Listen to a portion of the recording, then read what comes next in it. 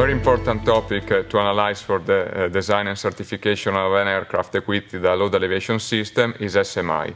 SMI stands for Structural Mode Interaction, and it's an interaction between the deformation of the airframe and the effect of a load alleviation or flight control system.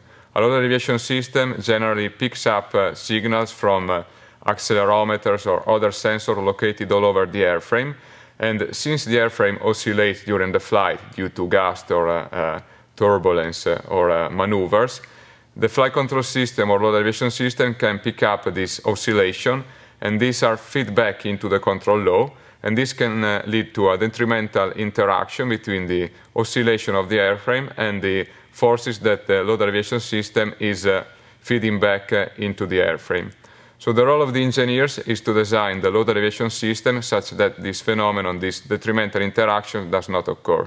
So one of the first things to do is to design appropriate filters to filter out the vibration of the airframe, or to design the control law with certain features to avoid this potentially catastrophic interaction.